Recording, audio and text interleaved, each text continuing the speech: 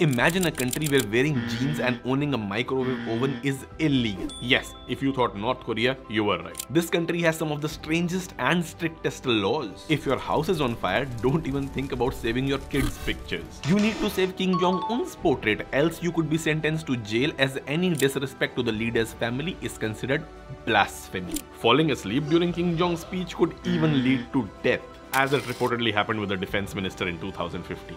North Koreans are also not allowed to travel abroad without state permission, or they will be sent to labor camps or executed.